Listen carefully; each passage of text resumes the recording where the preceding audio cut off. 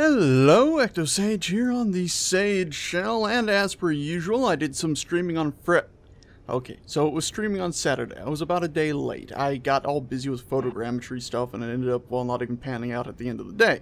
But anyway, I did stream late Saturday into Sunday morning. Anyway, I spent a fair amount of time making a large thruster segment for a huge ship that may never be finished. Turns out, though, that large thruster segment, I kind of like it. So I turned it into a ship of its own, and that's what you're looking at right now. I call it the Atreatus, because it kind of sounded like Atreides, and also I just wanted to mess with it a little bit. And it's a giant flying cube. I won't lie to you, it's a flying cube, but I'm quite happy with it. I'm also quite obsessed with Satisfactory still, so I decided to actually color it with a bit of orange, and of course a darker dark blue. I think it actually turned out alright, and if we were to go ahead and buzz around the beautiful thing to this other side here, you'll actually see, even though it's a little hard to see, there are some lights on it. In fact, what I could do is Control-C this really quickly, fly all the way to a dark side of the planet and put it in a spot where you can actually see those giant, wonderful lights. And I probably put it in upside down, but whatever. As you can see, there are lights hidden around all these beautiful ribbings and stuff. So, yeah, that is the exterior. I do have oxygen generators stuck in here for whatever that's worth, the kind that use light to make good stuff. But, well, don't count on them actually doing much, even though they're plugged in. They're pretty sparsely, well, there's shit in front of them. Let's put it that way, eh? Anyway, as you can see, engines have a little bit of an orange light, where everything else has a bit of either a blue, gentle glow, or a more heavy-duty blue. If we were to go ahead and head inside it, which would probably be most easily done by actually going back to our character with a lovely little press of F6, wait for the world to load, and then look up, we can fly up to this sort of almost like hangar bay section here at the very base of the ship, where we have yet another connector to match the 1,000,001 you have just seen at the front of the ship, because it is a cargo ship. Ow. That hurt. I wonder if that would have killed me if I was in survival. Anyway, let's go inside here, this inefficient airlock, seal that up, and actually go into the body of the ship. And the interiors of the ship are, well, expansive and yet not. As you can see, it's a fairly cramped interior space, and I've gone ahead and used the LCD, LED, whatever lights on the ceiling, which are basically just screens set to a, in this case, sort of purple, but it comes off as white color, and told to show their text, even though they have no text. And that lights up the area fairly well, I find. We basically have one hallway and then the control area here. Everything, as per usual, though, does have vents, and it's all airtight, so you can walk around in here and not die. And unlike everything else I've built over the last couple months, this doesn't use the special rotation thing for thrusters. So I just have programmable blocks here in case you want to do something special and fun with those if I ever get this thing on the workshop. I know my last build didn't make it onto the workshop yet. It didn't let me upload and glitched out, and I haven't gotten around to it. But hopefully this will end up on there someday. Anyway, I do also have a medical room which is sort of open to the bridge and has its own vent, because it does.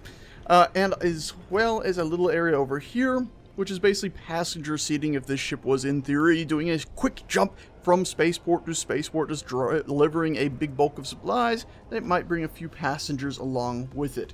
Hence the reason for all these chairs. It's only intended to have a crew complement of really 2 people. I guess you could have 3, and you'd have to share a bunk. Because rooms, you have one room intended for the captain, very small, it gets the job done, and then another room intended for whoever the heck else is with him. So maybe the captain has his own room, and his first mate and the engineer have to share a room here. Yeah, it's not brilliant. But we can come back over here, and we got 2 doors to our left and our right. Each of these leads into little storage areas. So we got a little storage container there, and actually goes up. The whole idea is this is engineering cargo containers. That way the engineering staff can have their own stuff. Or really, maybe it's more like crew storage. And then on this side we do have, and ignore the blue light that's leaking through from the other side of the ship, it's a thin floor. There's not much between us and the outside world. But we do have a little tiny assembler and a refinery, just in case they need to do some quick repairs while they're out and about. You could imagine that if there was a tiny bunk, maybe the engineer would set up his own thing there, so you'd have a captain's quarters, an engineering area with the engineer's bed, and the first mate, co-pilot, however you want to say it, with his own little room as well. Anyway, these doors and ladders lead back down to both of these sides. I think that's pretty straightforward. And then if we were to go through this door, which somehow I ended up floating there for a second, that was strange, and into this area, it's all depressurized because it's a large open space, which is the majority of this ship. As I said, this was originally going to be just a thruster segment, so it was originally going to be a bunch of thrusters at the back wall like this, followed by more thrusters and more thrusters and more thrusters. Turning this into something that had to actually fly in every direction on its own means I had to stick thrusters inside of it. I spaced them out so they shouldn't burn everything down here to bits, but that's also why we have such a low ceiling for everything in there, because I had to have a bunch of thrusters inside the ship, or else I'd be sticking them all over the exterior of the ship and, well, it wouldn't look too pretty. Now, I know what you're thinking. Why so many thrusters this way? You're probably not thinking of that. You realize we're already in orbit around the moon, henceforth we need thrusters to keep us in orbit, or else we just drop straight out of it. We do have some reverse thrusters, so we can go up or down if we are in zero gravity, and then we have a bunch of jump drives stuck on either side, so the ship can actually jump pretty far, as well as a bunch of thrusters to go ahead and reverse the ship, not counting, of course, the ones that you saw outside. We also have left and right maneuvering thrusters here. It's not equal in every direction, but it's got a fair few thrusters scattered about, and then of course we have a gyroscope-filled ceiling to make you dizzy at the overkill of gyroscopes. Cargo is basically like a L shape if you were to look at it upside down, because it's here, here, and here. You get it? It's like an L if it's upside down, and that goes 4 deep, 3 deep in each of those sections. So it's not the most cargo in the world either. It's not a brilliant ship. I'm not gonna lie, it's not a brilliant ship. I just like the way it looks, and I decided to actually make it work in slight atmosphere. Anyway, let's go ahead and really quickly run around. We'll actually take it for a little bit of a fly about, because it does function. And go through all these bloody doors. Run ourselves all the way back to the bridge. It's such a simple ship, really, isn't it? It's like, what? Why have the big bulky body? Because I looked cool. Because look at it. Look at it from the outside, not the inside. Because I think it looks pretty cool. It also looked pretty cool in gray, too. Maybe I shouldn't have painted it, and I should have left it just the way it was. You want to see it the way it was? There. That's the way... Oh, wait. There. That's the way it was. You get, like, kind of more of an industrial feel to it, but, you know, you lose a lot of the breakup. I actually do quite like it like this. But I do also quite like it like this. It gives it more breakup. One thing I do miss, though, about the gray is that on the dark side of the planet, you could definitely see those lights a little bit better. So, oh, you bitch. There, a little bit better. It's like with the gray paint job, it really, really shows up. So in bright light, it doesn't look too much better, but in the dark, I really do quite like the way it looks. So, anyway, you can always recolor it if I ever do get it up on the workshop. Anywho, with all of that said and done, let's go over to this gigantic flying rectangle and actually take it for a spin, shall we? So, UI up, you can see we do have enough power to actually hover without issue, and I have tested this in the past by loading up all of the cargo containers, which I shall now demonstrate, with tons of construction components. And you can see, with them all full, the ship hasn't exploded in horrible fire, which is the reason why we don't have more cargo containers inside. I originally stuck a bunch more in there, and yeah, it didn't fly anymore. But like this, you can see, I'll go ahead and wait for our speed to hit pretty much 0. I can hold a spacey bar, and we actually do, very slowly, start going upwards. So you can, fully laden, fly this ship. And I do actually have all the reactors full up as well. So this ship actually does function in moon gravity, even with maximum gago nonsense filled up. And you can see its acceleration forward isn't actually too bad either. It does actually function. Now, we might want to, for demonstration purposes, empty it out, but if it's supposed to be a cargo ship, we really should leave the cargo in there, shouldn't we? So we're going to leave the cargo in there and leave this thing flying, well, in its drifty, super duper heavy way. And you can see, it drifts good. It drifts real good. In fact, we could go to our F8 and see this thing drifting from afar. It drifts real good. There's no quick fixing this thing's drift.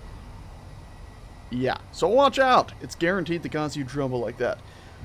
As for maneuverability, it can turn on a dime. Kind of. Yeah, no, actually for its size, I'd say it can turn on a dime.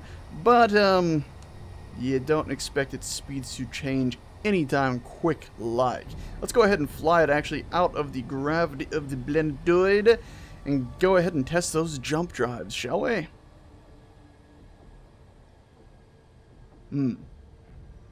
What? There we go. That scared me. The speed was just dropping there. I'm like, are we just going downwards? Are we doomed? We're good. We're fine. Ignore the creaky ship sounds.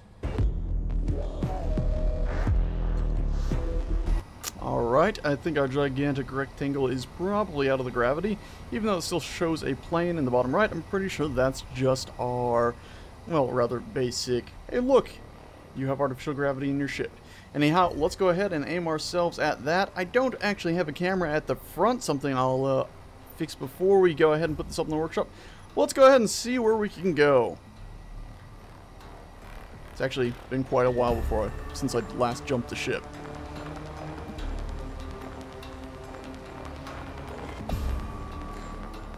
Oh. Was that really a max distance? Okay, well, turns out I can't jump as far as I thought. Maybe I'll stick some more of those in there before I put it up in the workshop. Maybe I won't. Anyway, guys, that's this ship. I guess you probably want to see it crash real quick, so let's do that. And I figured, what better place to see it crash than on an Earth-like biome, because it can't fly here at all. Yep. So let's just throw it at maximum speed, shall we? Yep, there it goes. Anybody have any goodbye songs maybe for it? Something we could sing to say goodbye, farewell, auf Wiedersehen, gute Nacht. So long, farewell, auf Wiedersehen, good night. I hate to go and leave this pretty sight. No, nothing. Alright, it'll just smash into the earth then, like everything else we've ever smashed into the earth. Actually, that fared a bit better than I expected. That fared a lot better than I expected. So let's hit it with another one. Oh. Right. Anyway, guys, that'll be it. Thanks so much for watching, and I shall see you all next time. Ta-ta.